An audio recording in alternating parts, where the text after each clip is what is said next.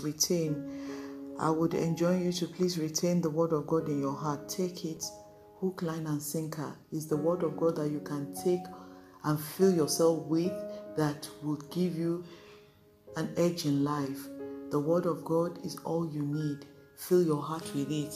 The Bible says, for the maximum load of God, the word of God filling your heart to overflowing will make you victorious, will give you a platform, will give you the desires of your heart, because you have allowed the Holy Spirit to nurture you.